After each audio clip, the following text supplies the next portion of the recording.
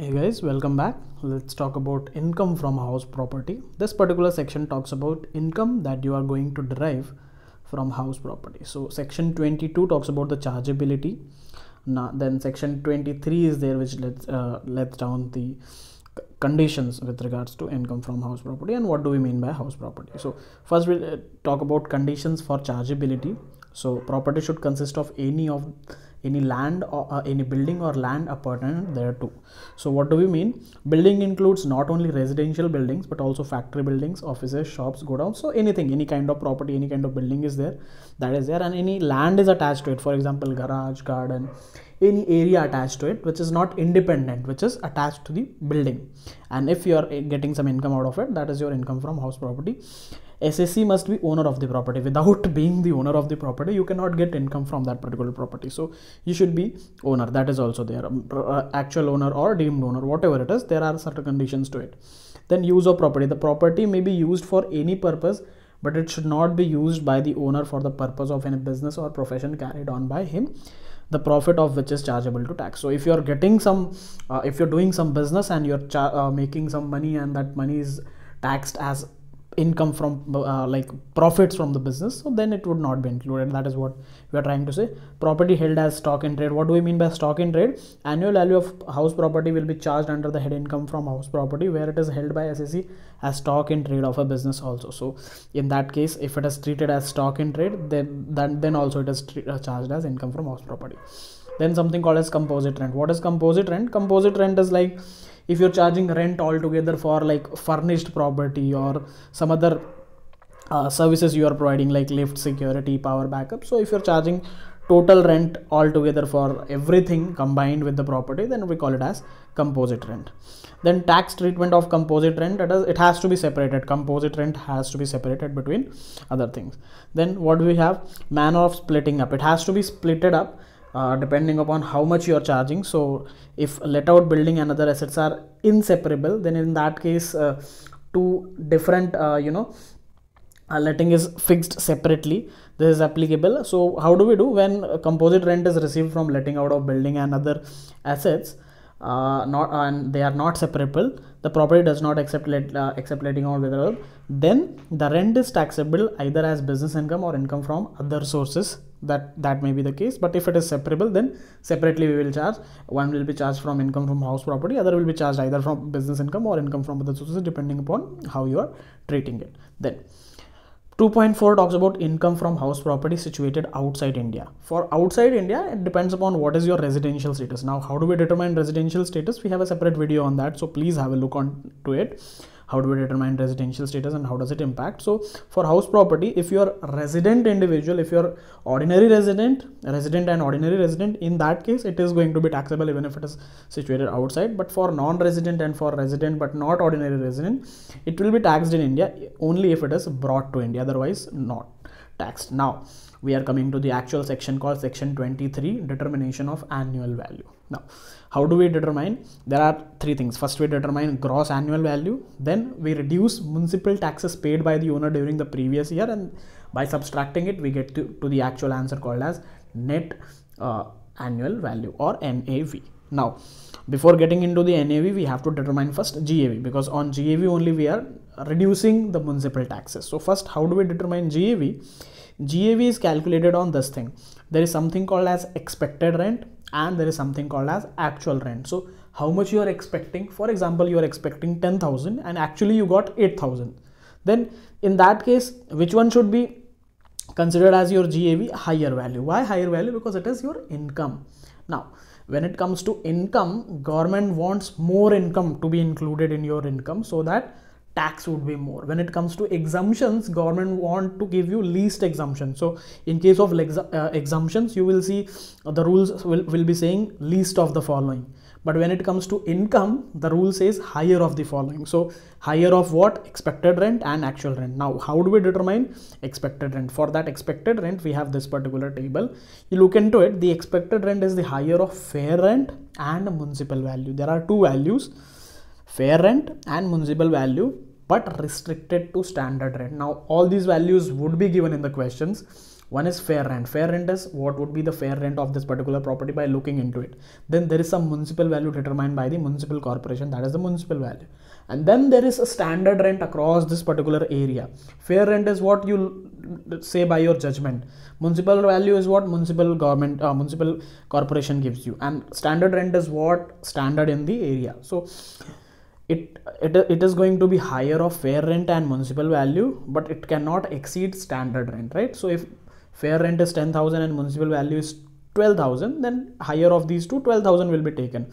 But if standard rent is just 10,000, then 12,000 will be reduced to 10. But if standard rent is 15,000, then 12,000 is within the limit of standard rent. So standard rent is the maximum limit. It cannot go beyond standard rent. That is what we are trying to say. Simple enough.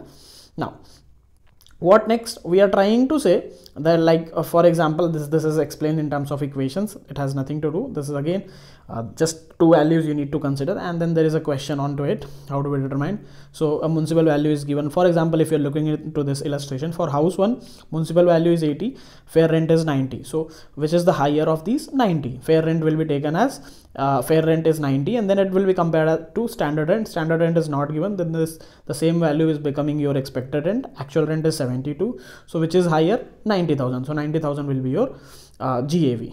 In house 2, the highest value between 55 and 60 is 60, which is well within the limit of standard rent of 75. And again, this 60 will be compared against actual rent, which is 72. So 72 becomes the higher value, 72 becomes your GAV. Subsequently, other questions are also like that. House 3, 4, 5, simple enough, I believe, right? If you want to understand, just take a screenshot of this. Solution is also given. Just first take a screenshot of this question, try to solve by yourself. If you are solving it correctly, then compare it with the actual solution. Here it is. You can take screenshot of this solution also. And if you're not even able to solve, then you can take hint from this solution, or if you're solving it by yourself, you can verify it later on. That is what it is, right? Now, what was this condition? This was when what it is, the first situation where the property is let out throughout the previous year. Okay, this is about section 23 subsection 1 clause A or B.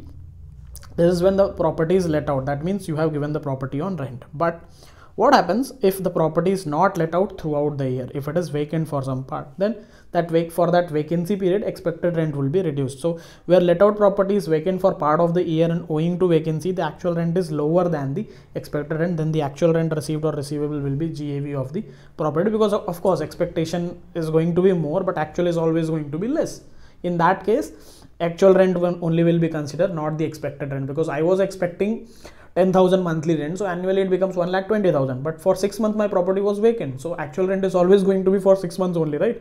Even if I'm getting 10,000 per month, but for 6 months it is going to be only 60,000, not 1,20,000. So higher of the two value is not a good answer to be taken. That is why we will take only the actual rent if the property is vacant, right? That is what we are trying to say. Then in case of self-occupied property or unoccupied property, this means what? Property where you are living yourself, you are not letting it out. So in that case, GAV becomes nil, because you're not expecting anything, you are staying in that same property, right? That is called. And unoccupied property again means nobody has stayed there. So the expression unoccupied property refers to a property which cannot be occupied by owner by the reason of his employment, business or profession as a different place and resides at such place in a building. For example, you have a property at your native place, nobody is staying there, that is unoccupied property. There also this GAV becomes nil, right? The benefit of nil annual value is available only for up to 2 SOPs or unoccupied properties. You cannot take this advantage for more than 2, right? Now why do we consider it as nil? Because there are certain advantages to it. The benefit of nil annually in respect of up to 2 self-occupied house properties is available only to an individual or HUF. No deduction for municipal taxes is allowed. If it is 0, then no municipal tax deduction is allowed, because ultimately even if you reduce something from 0, automatically your NAV will also become 0. So GAV, NAV both become 0.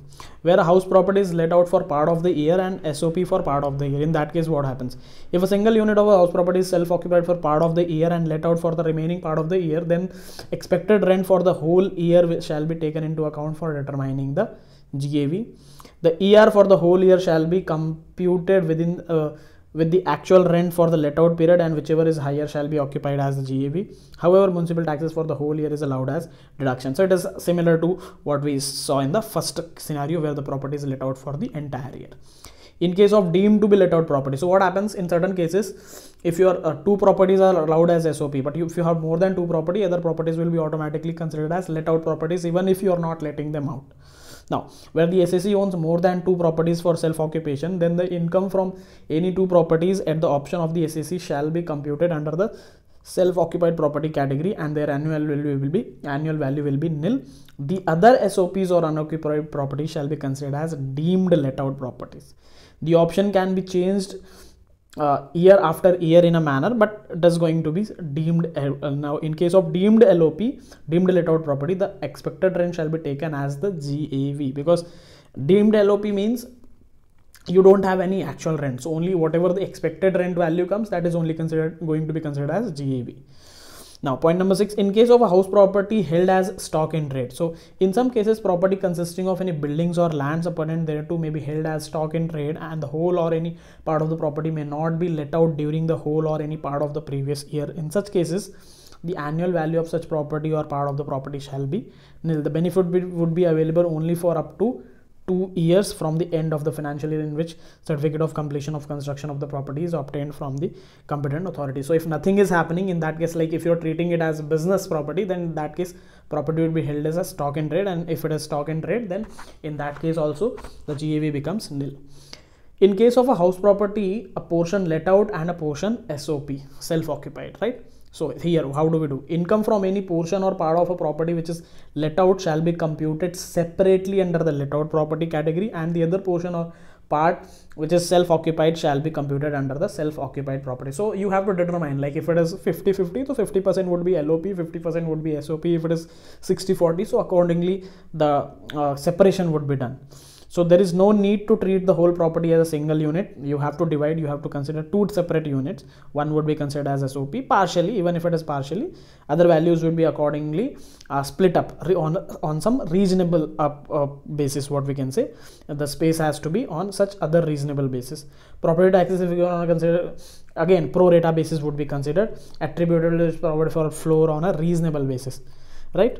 Notional income instead of real income. Now sometimes what happens, there is no actual income when we are taking expected rent in case of deemed LOP and other cases. When there is no actual rent, then that becomes notional income. There is no real income actually. That is also something that is mentioned over here. Now, treatment of unrealized rent. Unrealized rent means where you did not receive your rent. The actual rent receivable should not include any amount of rent which is not capable of being realized. Now unrealized rent means there is something called as rent which is not received, and there is something called which is not going to be receivable. Something that is not going to be receivable is unrealized. Okay, however, the conditions prescribed in rule 4 should be satisfied. They are: the tenancy is bona fide, like it is not illegal, right? It should be bona fide. The defaulting tenant has vacated or steps have been taken. If the tenant is not paying rent, then you should have taken some steps, some what we can say, action against the tenant to make him vacate the property. The defaulting tenant is not in occupation of any other property of the SSE. If you are making him vacate from one property and giving him another property, then that should not be the case. The SSE has taken all reasonable steps to institute legal proceedings for the recovery of the unpaid rent, or satisfies the assessing official that legal proceedings would be useless. So whatever it is, some action should be, it should be a genuine case, basically what we are trying to say. If it is not a genuine case, then it will not be considered. Property taxes or municipal taxes. Property taxes are allowable as deductions from GAV subject to the two conditions. It should be borne by the SSE and it should be actually paid during the previous year. If it is not paid, then the deduction will not be given. If property taxes levied by a local authority for a particular previous year are not paid, then no deduction. However, if any subsequent years, when you are paying, like if you are not paying in the current year, you will not get it in the current year. If you are paying in the later year, you can claim it in the later year. That is what we are trying to say, right? Simple enough. Now there is an illustration. Rajesh, a British national resident and ordinary resident in India during the previous year 2023, he owns a house in London which he has let out for 10,000 per month euros. The municipal taxes paid to the Municipal Corporation of London is 8,000 euros during the previous year 22-23. The value of euro in Indian rupees 95. Computed. Simple enough. GAV is given. The rent actual received is the GAV less whatever is what we can say municipal taxes paid. You will get your NAV and multiply it with the currency rate. You will get it in the Indian currency. That is what we have done. Here is the answer. Gross annual value is whatever is the rent, 10,000 into 12 months into 95 per euro, less municipal taxes 8,000 euros into 95 per euro, you get the NAV, right? This is what is NAV. Now when you have calculated the NAV or net annual value, there are certain deductions from NAV as well, so as to arrive at the income from house property. What are those deductions? Deductions under section 24. First is standard deduction called 30% of NAV. Simple enough. Second is interest on borrowed capital. If you have borrowed some money to acquire the property, now you are repaying the borrowed money, and if there is interest into it, that interest can be claimed as deduction. 30% of NAV is allowed as deduction under section 24A. This is a flat deduction and is allowed irrespective of the actual expenditure incurred. This is like overall how much you have incurred. We are not looking at, government is giving you standard 30%. Whether you have incurred or not, it doesn't matter. We are assuming that anybody has to incur some expenditure over the property in some aspects, so that is why we are getting 30% deduction. The SEC will not be entitled to deduction of 30% in the following cases, as the annual value itself is nil. When it is stock in trade and when it is SOP, there you're not getting, because NAV itself is 0, so 30% of 0 is also going to be 0. Simple enough to understand, logical enough to understand. Yes. Second point says interest on borrowed capital is allowed as deduction under section 24B. Now there is something called as interest for pre-construction period. If I have to build a property, I have to take loan today itself, right? Because this construction is going to take a few years. Now until and unless the property is constructed, I cannot get income from it, right? So income will start only after the construction, but loan has to be started before the construction. So that is what is interest for pre-construction period. So if that is the case, what happens? You can claim this interest for up to 5 years in equal annual installment. So if it is like total interest, pre-construction interest happens to be 5 lakhs. So you can claim it in 5 years in equal installments. That is 5 lakhs divided by 5, which comes to 1 lakh per year. Interest for the year in which construction is completed. So interest relating to the year of completion of construction of property can be fully claimed in that year, irrespective of the date of completion. But prior period interest can be claimed in 5 equal installments in next 5 years, right? Once you start getting your income, once the completion of the property starts. Deduction in respect of self-occupied. Again, in the case of self-assessed, allowed a deduction on the account of interest, including 1/5 of the accumulated interest of pre-construction. 1/5 means again 5 equal installments. Simple enough. Then there are certain conditions with regards to property before 1st April 1999. So if it is loan borrowed before 1st April 1999 for the property has been acquired, constructed for any reason, the maximum limit of interest is rupees 30,000. Okay. If it is after 1st April 1999, the limit happens to be 2 lakhs. But if it is for after 1st April 99, like as in current scenario, we can say if it is for construction, then it is 2 lakhs. But if it is for the repairs or reconstruction, or repairs, renewal or reconstruction, then again the limit is still 30,000. But for like new property, for construction, for fresh property, it is 2 lakhs. For reconstruction, the limit is still 30,000 per year. Okay, it is like not however the total again in maximum of these two also, like combined together, if it is construction and renewal both, maximum cannot include cannot exceed 2 lakhs. 2 lakhs is the overall limit. And if it is for fresh property, again you get the same limit, but if it is reconstruction, the limit is still 30,000, right? On the same example, there is a question. Mr. Manas owns 2 house properties, one at Bombay wherein his family resides and the other at Delhi, which is unoccupied. He lives in Chandigarh for his employment purpose in a rented house. For acquisition of house property at Bombay, he has taken a loan of rupees 30 lakhs at the rate of 10% per annum on 1st April 2021. He has not repaid any amount so far. In respect of house property at Delhi, he has taken a loan of rupees 5 lakhs at 11% per annum on 1st October 2021 towards repairs. Compute the deduction which would be available to him under section 24B for the assessment year 23-24. That means previous year 22-23, right? So it is prior period interest. Now how much he can claim on the first property at Bombay? 30 lakhs, 10% means 3 lakhs, but the maximum limit is 2 lakhs, so it cannot exceed 2 lakhs. For the second property, 5 lakhs, 11%, which happens to be 55,000, but it is for repairs, so the maximum limit is 30,000, so again 30,000. I believe that is what it is given. See, first in case of first, and the answer is given over here, interest on loan 30 lakhs into 10%, which is 3 lakhs, but restricted to 2 lakhs, that is the maximum limit. For the second, 5 lakhs into 11%, which is 55,000, but restriction of 30,000. The total interest again 2 lakhs 30,000, but again deduction under 24 in respect of 1 and 2 about to be restricted to 2 lakhs. That is also we need to understand. Overall, it cannot go beyond 2 lakhs. So which happens to be 2 lakh 30, but again we have to restrict it to 2 lakhs. And for this purpose, certificate also has to be furnished from the lender of the money. That is also one more condition that you have to remember, right? Now, important point, the ceiling limit would not apply to let out or deemed let out property. Interest allowable on accrual basis. Unpaid purchase price would be considered as capital borrowed.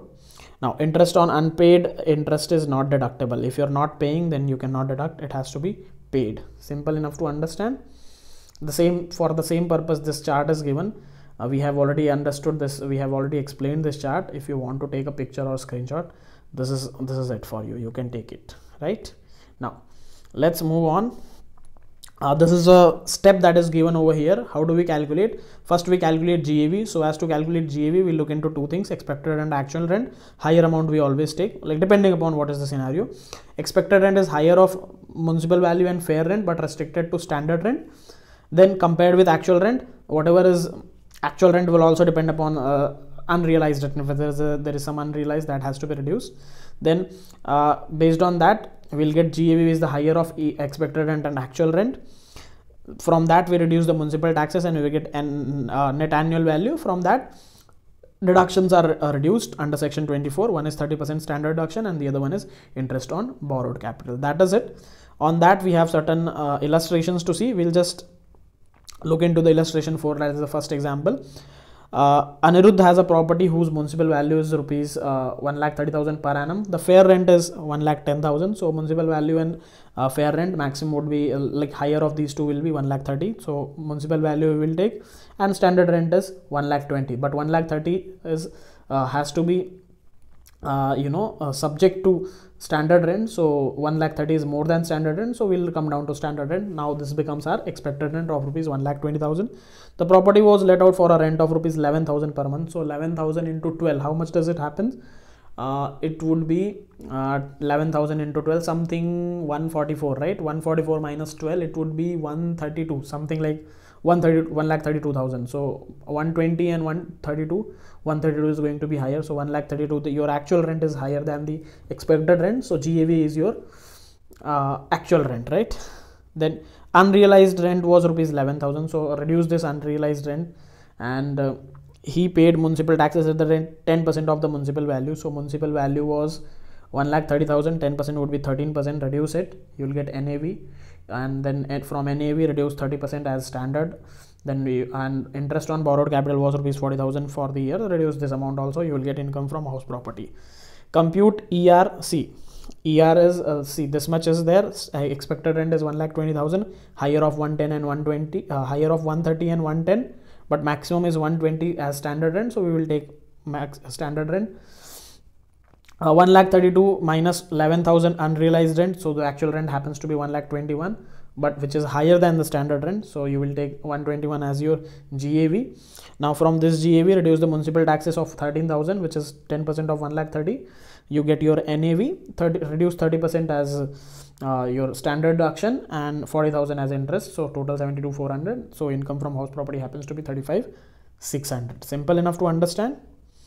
Let out property vacant for part of the year. Now this is again something where property is vacant. In that case, this thing is given. This is given again, very similar to the first one we have just seen. Then this is a example you can see. I'll share this document in the description box in the comment section, so you can have a look into it. Even if I'm not sharing, you can find it in the ICAI BOS material. So that is there. Nothing is there, nothing more is there. This is what is income from house property. If you want me to make dedicated videos on solved examples, we will solve them one by one. Just let us know in the comment section. Let me know in the comment section. I will make videos for sure. This was all about concepts. If you want just practice, then I will make practice videos on solving a dedicated question, right? Not explaining you with the solution, but by actual solving. So we will do that also. But for that purpose, I need your approval. If you want, then only we'll do. Otherwise, this is more than enough to understand the concepts, right? Now, inadmissible deduction under section 25, there are certain things which are inadmissible. So what are inadmissible? Interest chargeable under this act which is payable outside India shall not be deductible if tax has not been paid or deducted from such interest. If you are paying interest to outside India, it's your duty to deduct TDS on that income. If you're not doing that, you cannot claim the deduction, in respect of which there is no person in India who may be treated as an agent, because once the interest is paid, it has gone outside of India, right? There is nothing government can do about it. So that is also one thing. Then provision for arrears of rent and unrealized rent received subsequently. So when it is received subsequently, at that time it will be included into your income. No, but how do we do? As per section 25A1, the amount of rent received in arrears from a tenant or the amount of unrealized rent realized subsequently from a tenant by an assessee shall be deemed to the income from house property in the financial year in which such rent is received or realized, and shall be included in the total income of the assessee under the head income from house property itself, whether the assessee is the owner of the property or not in that particular financial year. Section 25A2 provides a deduction of 30% of arrears of rent or unrealized rent realized subsequently by the assessee. This is standard deduction. So if anything you are receiving later on, it can be added, because in the current year we have given that deduction of unrealized rent, but if you are receiving it later or any arrear you are receiving later, that will be included. Simple enough. Now there is a summary. The summary is also very simple to understand. Taxable in the year of receipt or realization, deduction at the rate of 30%, and taxable even if the assessee is not the owner of the property. Simple enough. Again, an example on that, nothing much to understand, it's very simple. Treatment of income from co-owned property. What happens if it is a co-owned property? Then it has to be divided. Where property is owned by two or more persons whose shares are definite and ascertainable, then the income from such property cannot be taxed as income of an AOP. The share income of each such co-owner should be determined in accordance with section 22 to 25 included, and in the individual what we're saying, included in his individual assessment. Now where the share is definite, 5 people are there and 5 are equal owner, that means everybody will get 20% owner and 20% would be included in their income. Where the house property owned by co-owners is self-occupied by each of the co-owners, the annual value of the property of each co-owner will be nil, and each co-owner shall be entitled to a deduction of rupees 30,000 or 2 lakhs as the case may be under section 24B on account of interest on borrowed capital, depending upon it, if it is for fresh construction or if it is for renewal, repairs or reconstruction. Where the house property owned by co-owner is let out, the income from such property shall be computed as if the property is owned by one owner, and thereafter the income so computed shall be apportioned among each co-owner as per their specific share. Again, this is also very logical, very simple enough to understand. The same summary of SOP of 30 lakh in case of SOP interest, deduction of co-owned self property, section 26. In case of SOP, this 30,000 or 2 lakhs as the case may be, and in case of LOP it will be for the overall property, not you will not get it individually. After computing the final income, it will be divided. In case of SOP, you will get the deduction because there is no income attached to it. Deemed ownership. What is deemed ownership? As per section 27, the following persons, though not legal owners of a property, are deemed to be the owners for the purpose of section 22 to 26. Transfer to a spouse. In case of, if you are transferring your property to your spouse, again you will be considered as without if it is like, see, let's read it out what the provision says. In case of transfer of house property by an individual to his or her spouse otherwise than for an adequate consideration, the transferor is deemed to be the owner of the transferred property. So if it is for free without any consideration, then it is not. Transfer to a minor child, that is also not going to be included. That is all, where in that case also you are going to be a deemed owner.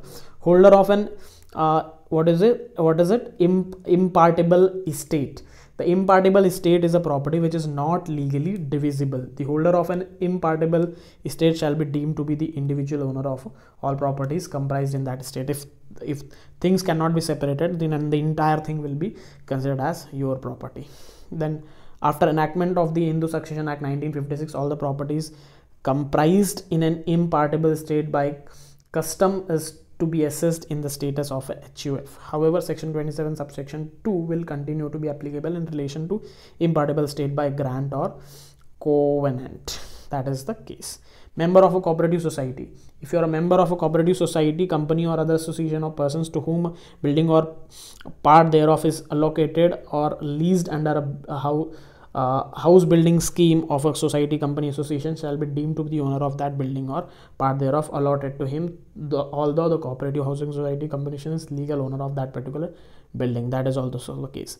Person in possession of a property. A person who is allowed to take or retain the possession of any building or part thereof in part performance of a contract of the nature referred to in section 53A of the Transfer of the Property Act shall be deemed owner of the house property if the possession has been transferred. That would include cases where the possession of the property has been handed over to the buyer, sale consideration has been paid or promised to be paid, the sale deed has not been executed in favor of the buyer, although certain other documents like power of attorney, agreement to sell, etc. have been executed. That this is about sale of property. In that case, even if partly things are not completed, even though you will be considered as owner, deemed owner basically. Persons having right in a property for a period not less than 12 years. A person who acquires any rights in or with respect to any building or part thereof by virtue of any transaction as is referred to in section 269 UA subsection F, that is transferred by way of lease or for not less than 12 years, shall be deemed to be owner of that building or property. If your lease is for more than 12 years, then the lessee also becomes the owner, right? This is what your income from house property is. This is at the end we are trying to say this is what we have understood. If the land is vacant, basis of charge, how it is going to be. This is like an overall summary for it, and we have understood, I believe. How do we do? These are the steps. We compute fair rent and municipal value, whichever is higher. It has to be subject to the standard rent. Then that is what we call it as expected rent. This expected rent is calculated compared with actual rent. If actual rent is more than the expected rent, actual rent becomes your GAV. If actual rent is less than the expected rent, in that case, depending upon vacancy or whatever it is, if it is a vacancy, then actual rent is the GAV. But if it is not because of the vacancy, then expected rent will become your GAV, not the actual rent. And from that GAV we reduce municipal taxes paid. Then we come to NAV. From that NAV we reduce certain deduction as to 30% of NAV being the standard deduction under 24A, and under 24B it is interest on borrowed capital, but it is limited to 2 lakhs or 30,000. If it is for a fresh construction, then the maximum is 2 lakhs. If it is for what we can say reconstruction, repairs or renewal, the maximum is 30,000. Simple enough. Yes, that is what it is. Then certain inadmissible deductions are there. If you are paying to somebody outside of India and you are not deducting tax at source, you cannot claim the deduction. That is what it is. That's all in this particular video for income from house property. Now if you want me to solve questions, we'll have a separate video on question solving for income from house property, but do let us know in the comment section. For that we need your approval. Thanks a lot for watching. Give us a thumbs up, share and subscribe.